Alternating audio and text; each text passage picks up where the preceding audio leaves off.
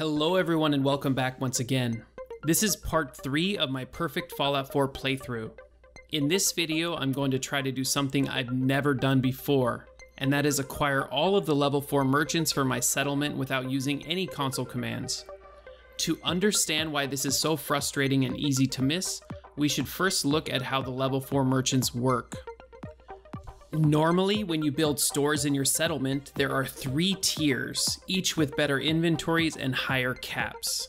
Level 4 merchants are special named NPCs that can be recruited and sent to your settlement to work at a level 3 store, except they have special expanded inventories and even more caps to trade with. This is why they're called level 4 merchants. There are a total of 8 level 4 merchants that you can recruit. The Vault Tech rep, Tina DeLuca, and trader Rai Lee are all general traders, so we only need to get one for now.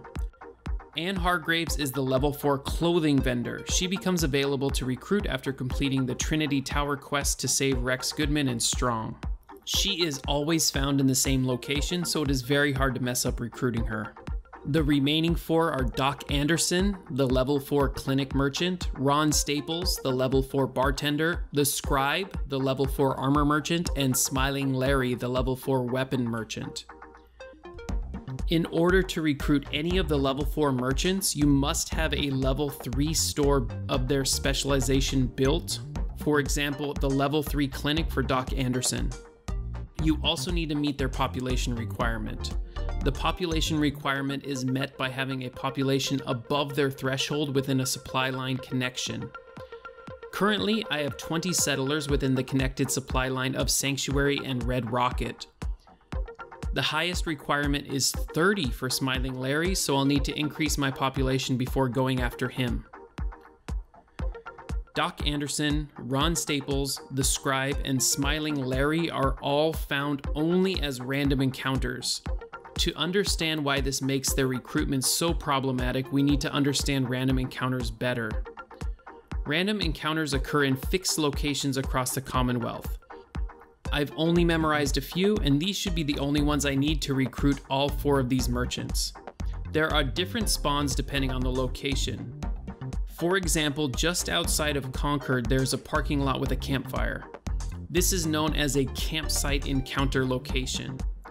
There are 9 different campsite encounter events which can spawn at this location, 2 of which are the merchants Doc Anderson and Ron Staples, so the odds aren't that bad. Now, if you're curious like me, you might be wondering, where are these NPCs when they haven't randomly spawned yet? Do they exist? The answer is somewhat surprisingly yes. For the sake of education, I'm going to use the console to show you where they exist because it's pretty amazing. If you've played with a console and the level 4 merchants before, you probably know what's coming. I'll use TGM to activate God mode, and then I'll teleport myself to Doc Anderson's location. And look where I end up. This amazing room is basically the set of the Jerry Springer Show. All of the hostile and non-hostile NPCs just chill in here waiting to be summoned to random encounters, and they start brawling as soon as you spawn into the room. We can see Doc Anderson, Ron Staples, the Scribe, and Smiling Larry just hanging out with a bunch of other weirdos. When you encounter one of these NPCs randomly at a spawn, they are pulled from this room and placed at the random encounter point with their event script ready. After the event script finishes, they will stay at the random encounter point until you do something to trigger a new random encounter.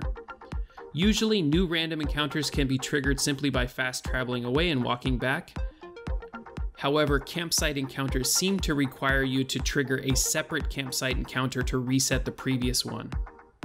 So what happens after you've triggered an NPC at their random spawn and then triggered a new spawn? Does the NPC go back to the waiting room?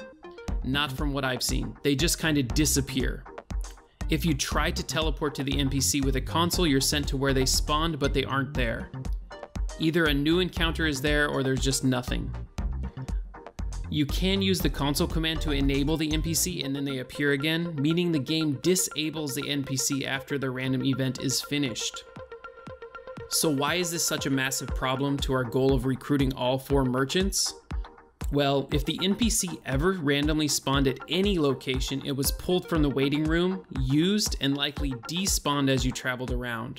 If any of those NPCs were merchants, they're likely gone forever. You may not have even seen them, as you could have moved into the range of spawning NPCs and not even known it. In fact, the front door of the Museum of Freedom in Concord is close enough to the campsite encounter in the parking lot that it will trigger the event to load, even without you knowing it. Every time you went to Concord, went inside of the building, left the building, or did anything else in that area, you had a chance to break Doc Anderson or Ron Staples forever. The other problem is that the requirements for recruiting are so high, needing up to 30 settlers and level 3 stores, which require a lot of caps, and at least level 20 to meet the requirements. It is likely that you spent a lot of time wandering around before you can even meet these requirements. You may have encountered one of these merchants, but your settlements didn't meet the requirements, so you couldn't recruit them, and then they just disappear forever. This leads me to retroactively explain what I did in part 1 and what I did in part 2. In part 1, I leveled myself to 16 using a cheesy shelf building method without ever leaving Sanctuary. In part 2, I built up Sanctuary and Red Rocket, only leaving once to interact with Trashcan Carla so I would have access to a vendor. This allowed me to build up until I could meet the requirements of recruiting level 4 merchants while minimizing the risk of breaking their spawns. So now here I am at level 20 with 20 settlers between Sanctuary and Red Rocket, all 6 level 3 stores, and only having left the bubble once, and I'm finally ready to recruit the level 4 merchants. I don't have the 30 settlers required for Smiling Larry, but that's okay because we will not go anywhere that could break his spawn. The first 2 targets are the campsite spawns Doc Anderson and Ron Staples. I headed out of Red Rocket to the south and moved along the west side of Concord. I made a quick save here at this stop sign, which is definitely outside of the spawn range, and moved between these buildings to the campsite spawn. If anyone other than Doc Anderson or Ron Staples appeared, I reloaded. Sometimes you'll see the same encounter again and again. If this happens, close your game to the main menu and reload. When you reload, it should re-randomize the events. You might see Doc Anderson or Ron Staples first. In my case, I saw Doc Anderson. As soon as I spotted her without even talking to her, I made another hard save. It's important to be thorough with your hard saves. I'm not going to keep explaining this, but just hard save whenever you think it could possibly help you in the future. If something breaks, it's nice to have a lot of backups to choose from to save time. I talked to Doc Anderson and I asked her to join my settlement. She agreed, but she doesn't really start moving. In fact, she won't move until we despawn her event. So let's head over to the cabin near Drumlin Diner and initiate a new campsite event.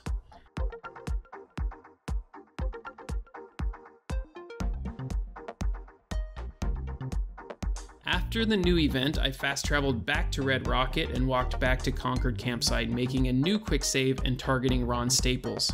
Eventually I got him, I invited him back to my settlement, I headed over to the cabin to despawn him, and then I went back to Red Rocket and back to Concord Campsite to make sure that he wasn't there anymore.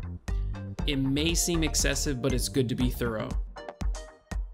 I headed back to Sanctuary and waited a day, and luckily Doc Anderson and Ron Staples successfully made it. I assigned them to their stores, and now it was time to go after the Scribe and Smiling Larry. But first, I needed to get my settlement count to 30.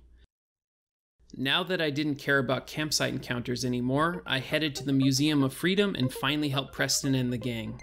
Once they arrived in Sanctuary, that gave us 5 more settlers, putting us closer to 30. It didn't take long for the new settlers to come and bring my total to 30, however, if you have any issues, you are now safe to use Starlight Drive-In to recruit new settlers. With the 30 settlers required, I headed south again to Grey Garden. From Grey Garden, the path towards Cambridge Police Station can be used as a guide to the next destination. Walking close to this billboard on the ground triggers a fluid encounter. Fluid encounters are special walking encounters. Smiling Larry and the Scribe are both on the fluid encounter spawn table. Quick save here and head down until you see what spawned. Repeat this until you find either Smiling Larry or the Scribe. Again, if you're having the same few encounters again and again, try closing to the main menu and reloading. After a bit, I found the Scribe. Once he was recruited, a quick fast travel back to Grey Garden allowed me to reset the random encounter.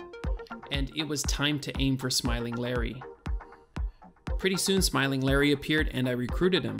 One more fast travel to Grey Garden and a run back ensured that Smiling Larry had despawned, so I was ready to check my settlement.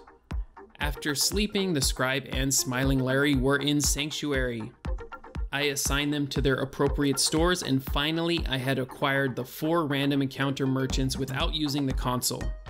I feel like this method is reliable and replicatable, so I'm happy to share it with you. For my general goods merchant, I had my choice of the 3, but I decided to try Trader Riley, who I had never acquired before as well. It's pretty far across the map to get to her at Longneck Lukowski's cannery, but she was easy enough to acquire, and she has an amazing inventory of junk shipments. For clothing, Anne Hargraves can be recruited by completing the Trinity Tower quest. Arriving downtown gives access to the Trinity Tower radio broadcast, which activates the quest. The super mutants are a bit rough, but the quest is pretty quick. After that, I visited WRVR broadcast station and pulled Anne away from her boring life of acting to the fantastic world of retail clothing, and finally, my level 4 merchants collection was complete. I'll probably still get the remaining 2 general trade merchants, but it's certainly not urgent. However, if you're curious, the Vault Tech rep is found in the hotel in Good Neighbor, and Tina DeLuca is found in Vault 81. To take things up a notch, I built a second level 3 shop of each type, as each level 3 merchant and level 4 merchant has separate inventories, meaning I can sell my waters to 12 different merchants and earn caps even faster. And that is the perfect merchant setup for the perfect Fallout 4 playthrough. Be sure to subscribe and keep an eye out for part 4, and remember, to survive in the wasteland, you gotta be efficient.